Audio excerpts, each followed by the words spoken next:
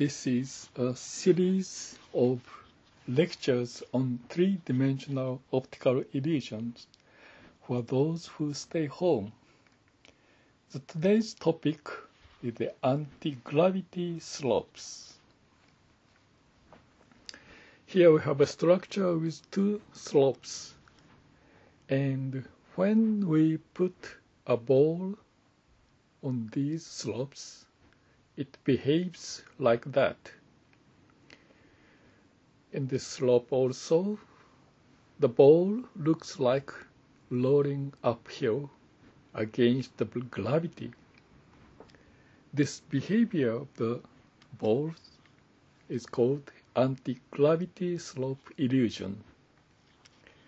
Actually, the ball should go downhill according to the gravity, and the apparent direction of the ball into the uphill is just an illusion. Let's consider why this illusion happens. There are several reasons. The first, this scene is illuminated by a special illumination. If turn off that light, the scene looks like that. Note that the gray level of the supporting columns are different. Some are bright, some are dark. We understand the orientation of the surface from light illumination. And so this suggests that columns are extended in different directions. In order to hide this fact, we put the special illumination condition so that our brains think that the columns are extended in the same direction. And the next reason is that you are looking at an image taken by a camera. A camera has only one lens center, and so to take a picture by a camera is equivalent to see an object by a single eye. We have two eyes, and so when we see the object directly, we can understand true depth from the slight difference between the right image and the left image. But if we are looking at an image taken by a camera, that kind of depth information is lost. We have to imagine the depth by our brains.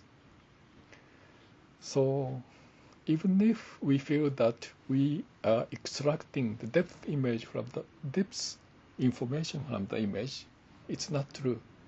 It's just a result of our brain's imagination.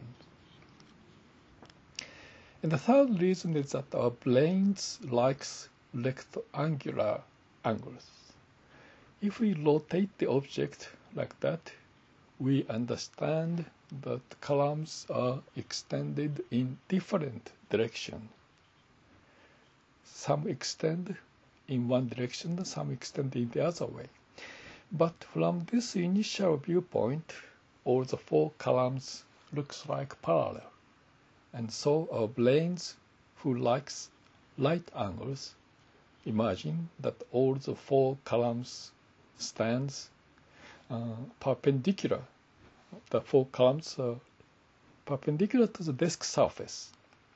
And so the long column support higher part, and short column support lower part. That is what our brains guess. From this viewpoint, we understand the true orientation of the slopes, and so we understand that the ball behaves naturally according to its gravity. But from this initial viewpoint, we perceive the orientation of the slope opposite to reality. this is the main reasons why anti-gravity slope illusion occurs. Using the same column trick, we can construct various types of anti-gravity slope structures. Here we have 3 slopes supported by the columns, and if we put the ball here, the ball looks like rolling uphill, and rolling uphill again. Let me try again. The ball behaves like that. The ball is just rolling downhill. We can understand this by changing a viewpoint. The columns are extended in different directions, but from this viewpoint, all the columns looks like parallel, and so our brains assume that the columns are perpendicular to the disk surface, and the long column support the higher part, and short column support the lower part. That is what our brain guesses. Let me show one more example which also create strong illusion. The center looks like highest, but when we put balls on the 4 slopes, the ball behaves like that. It looks like going uphill. But because of these behaviors of the balls, we reasonably understand that the center is lowest.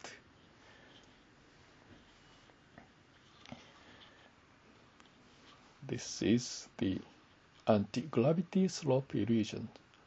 Let me summarize the reasons. First, we are looking at an image taken by a camera, and so that is equivalent to looking at the object by a single eye, and the depth is lost, and we have to imagine the depth by our brains. And in this environment, our brains like rectangularity, and so the brains try to guess these 3D structures which contains as many as right angles. And thirdly, we project the illumination in a special way so that the actual direction of the columns are less visible. Because of those conditions and factors, we have anti-gravity slope illusion.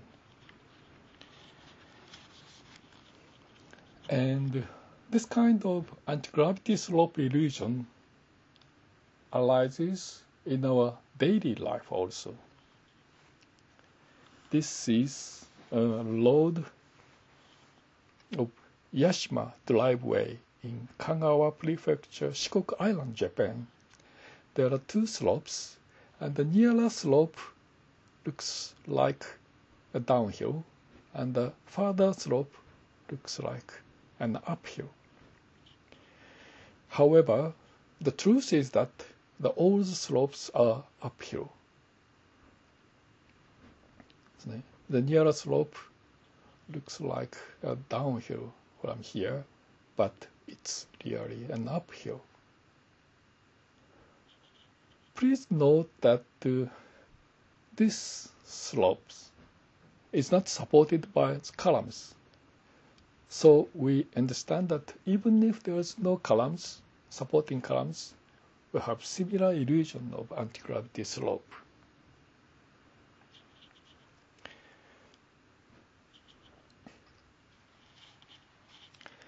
So we understand that the columns are not necessary in order to create this anti-gravity slope illusion. So let's go back to our small model. And let's consider what happens if we remove the columns from this structure. Does the illusion disappears, or does the illusion remains?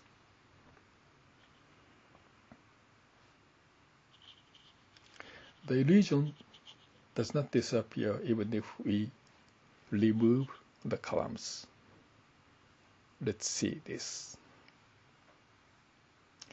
This is a structure of the four slopes from which the columns are removed. But still, from this angle, we feel that the center is highest. Let's rotate it by 180 degrees. Then we feel that the center is lowest.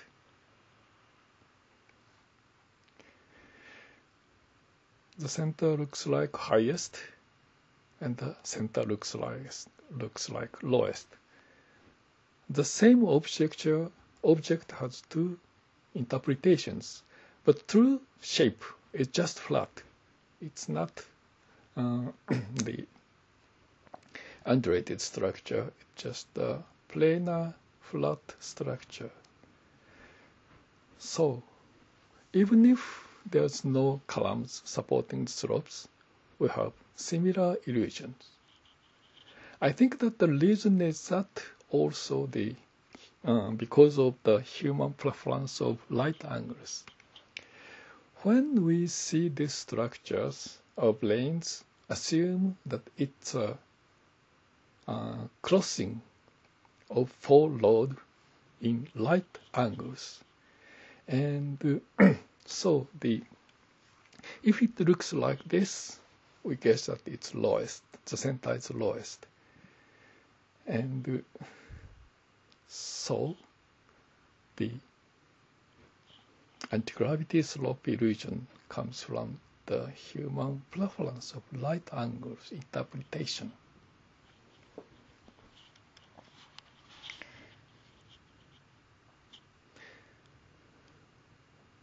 Those images have no depth information, and our brains try to interpret the structure with as many right angles as possible. That is the main reasons for this anti-gravity motion illusion. But when we see this object directly by our two eyes, we understand true shape. However, if we make this structure very large and see it from far distant away, we have similar illusion even if we see it from two eyes. This is a snow slope made in Niigata Prefecture, Japan. The whole is a square of 12 meter by 12 meter large. And we are looking at this object from about 20 meters distance. And in this case, we have illusion even if we see the object by our two eyes. Actually, the children are sliding downhill, but they look like sliding uphill. This is another view of the same structures. The children are sliding downhill naturally according to the plan. Thank you very much.